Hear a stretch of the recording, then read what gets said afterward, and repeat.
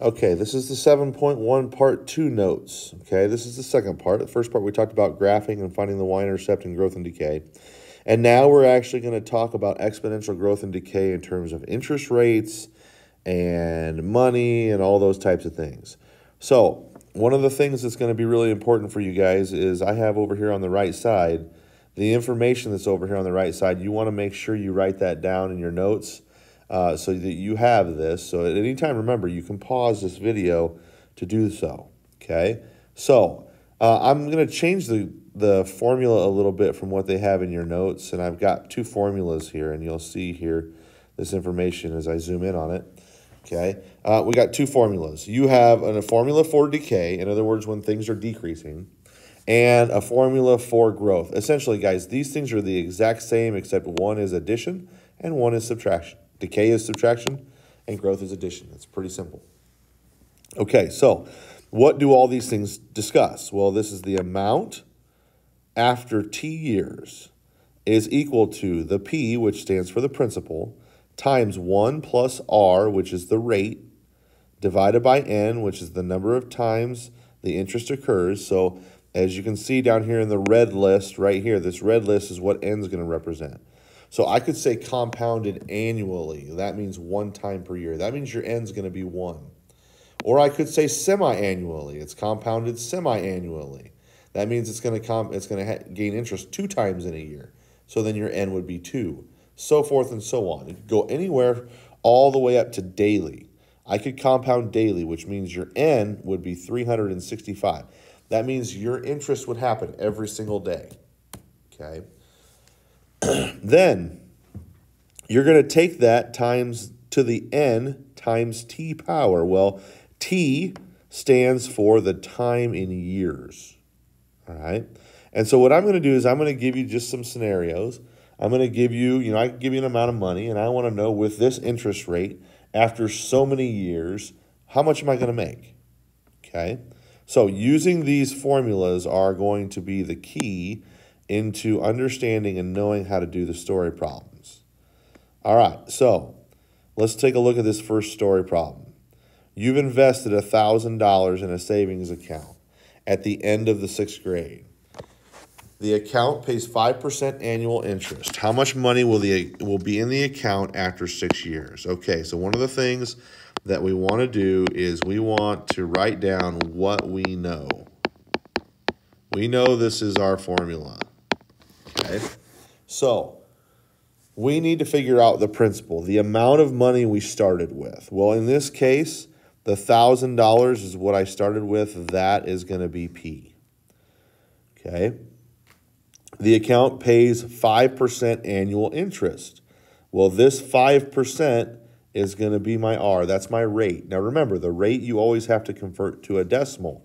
So the rate's not going to be 5. It's going to be 0.05. I'm going to move that decimal 2 places to the left on that number every time. So anytime I have 5%, the decimal is right here. I move it 2 spots to the left. So the R is going to be 0.05. This here, annual interest, says it's going to happen 1 time. That's my N. My N is going to be 1. It's only going to happen 1 time a year. Then, how much money will be in the account after 6 years? 6 years, that's my T.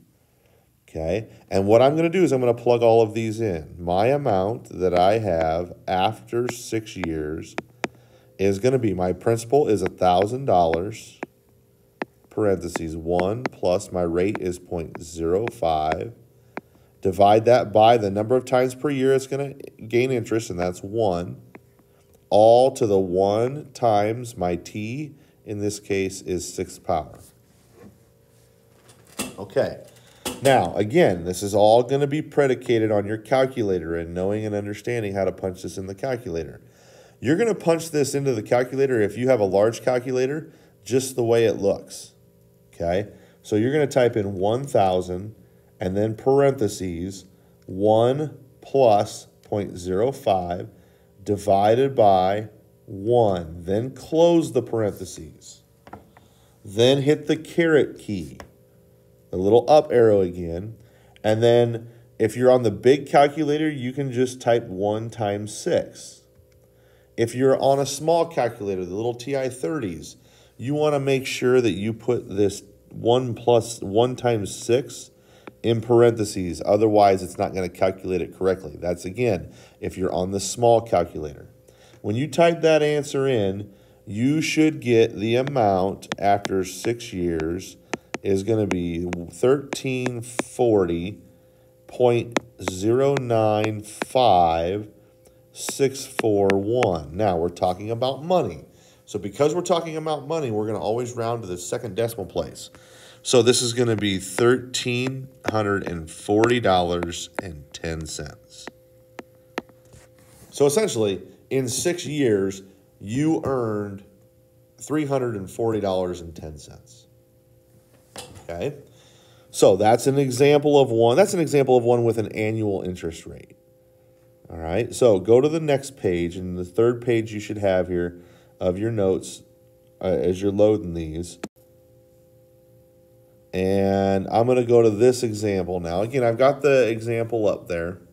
All right, we're going to take a look at problem number 1, and I'm going to do problem number 1, but I'm going to cross out the 1 year. I'm not going to do this one. So I'm going to do it for 6 months, and I'm going to do it for 5 years. So problem number 1, it says if you deposit $500 in an account that pays 1.2% interest, compounded monthly, how much is in the account after 6 months? Okay, so again, the very first thing I got to identify, what's my information? Well, I know $500. $500, that's the principal. That's the amount that I started with. The rate, the interest rate, this guy right here, that's my R. Now, if I make that a decimal, remember, 2 spots to the left, so it's going to be 0.012. It says compounded monthly. This guy right here is going to be my N. Monthly is 12. Okay. And then this guy for the first part is going to be my T. 6 months. Remember, though, T is time in years. So it's not going to be 6. 6 months is how much of a year? Well, that is half. So this is going to be 0.5. So again, using the formula, the amount is the principal times 1 plus R over N to the N times T power. I know my principal is $500, parentheses 1 plus my rate is 0.012, divided by N is 12. I found that earlier, N is 12. And then we're going to take that to the 12 times 0.5 power. And again, on my calculator, I'm going to type in 500 parentheses 1 plus 0.012, then hit the divided key, 12. Close the parentheses. Then hit the caret key. And again, if you're on the small calculators, you're going to hit parentheses, 12 times 0.5. If you're on the larger calculators, you're going to hit 12 times 0.5 power. And the number you come up with, the amount after 6 months, is going to be $503.01. Okay, so it gives you an idea of how this works. Now, I want to find the same problem, the same scenario, but I want to know this time what it's going to be if the amount is 5 years. So I'm going to change my T from 0.5 to 5. Essentially, it's the same problem. So the amount is going to be my $500 I started with. 1 plus my rate is 0.012. We're still going to compound it monthly, so that's 12. And this time it's going to be to the 12 times 5 power. So again, on the calculator, 500 parentheses 1 plus 0.012 divided by 12. Close the parentheses. Hit the caret key. Then it's going to be 12 times 5 power. And this number, the amount after 5 years, is going to be $530.90. Okay. All right, so I got one more problem I want to go through, and I want to look at problem number 3. Okay, so problem number 3, it says here if you deposit $5 into an account that pays 27% interest, compounded weekly, how much is in the account after 12 years? All right, so again, the very first thing I'm going to do, I'm going to identify my pieces. I'm depositing $5. That's my principal. That's the amount I start with. My interest rate, 27%. That's R. It's going to be 0.27.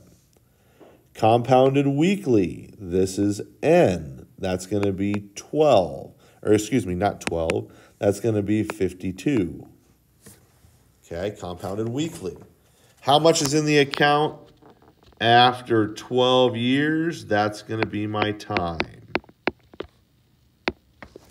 Okay, so again, the biggest part is identifying the pieces that you have. So the amount is going to be $5 times 1 plus. Now again, you're depositing it into an account with 27% interest. It's going to gain it. And eventually, as we go through, I'll give you more examples of one where you see decay. Majority of your examples you're going to see are growth, though. Okay, so my rate is 0.27. Over top, the number of times per year, 52, to the 52 times 12 power. So again, on the calculator, 5 parentheses, 1 plus 0.27 divided by 52, close the parentheses. Hit the caret key, 52 times 12 power. And then I hit enter. And you should get the amount after 12 years is $126.60. So you made $121.60 in 6 years. Or excuse me, in 12 years, not 6. Okay, so this should help you be able to complete part 2 of section 7.1.